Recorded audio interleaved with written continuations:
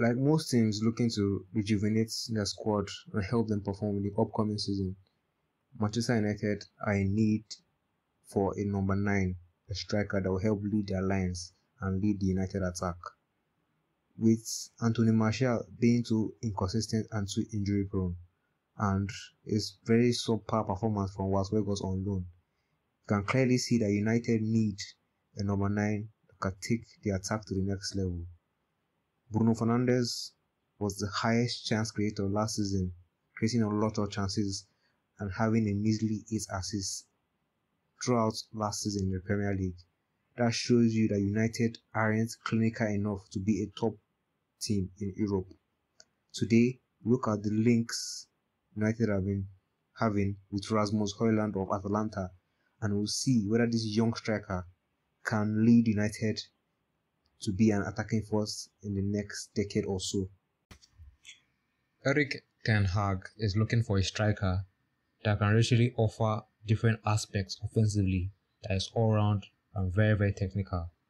He needs a striker that can hold up the play and link up the midfielders and other players around him. He needs a striker that can also lead the attack and stretch the position vertically. And he needs a striker that is technically good, has an eye for goal, and is a literal goal poacher. He needs a striker that can basically do every single aspect of striking all round. And surprisingly, Rasmus Højlund fits the bill almost perfectly. Although he's still young at 20 years old, the Danish international has showed all these attributes: having good technique, having surprisingly very, very fast amount of speed and acceleration, and having a good upper body strength which can help him fend off defenders and help aid the hold-up play. Rasmus Højlund seems to be the perfect fit, and I can understand why United are interested in signing the boy and bringing him to Old Trafford to lead United into the next line of attack. So how would Rasmus Højlund fit in this United team?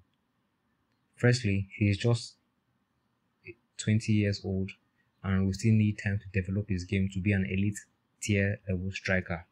But he will come in and slot in immediately as the centre forward in this team, and that alone offers you a lot of advantages. In possession, he's adept at linking the play. Although he might be quite indecisive with the ball, sometimes forcing situations, he's quite comfortable when it comes to passing and can use both feet and also thread in through balls.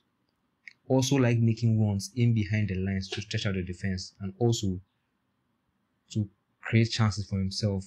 Has brilliant ball movement in the box and also is a very good physical and aerial threat. Not only that, but also in counters, he is a blistering fast player.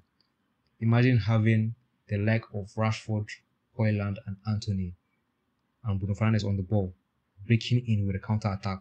That counter-attack would be very lethal because those three, with the passing range and passing ability of Bruno Fernandes, offer you dangerous counter-attacking situations that will clearly lead to goal. He is very incisive and direct runner with a physical presence which gives him an advantage. And also, during his 1v1 duels on the ball, he has flicks and tricks that he can use to often beat players and use his pace to aid him to get into the box. He is a jack of all trades, and I think he might be the next step to completing this Erik ten Hag's project. Rasmus Højlund seems to be like the perfect deal, or seems to be like the perfect move to make at this time right now. So let me know what you think about the Rasmus Højlund deal. Should United go through with it, or are there better options out there that can lead United's attack? Maybe a Harry Kane, maybe a Lautaro Martinez, maybe a Victor Osimhen.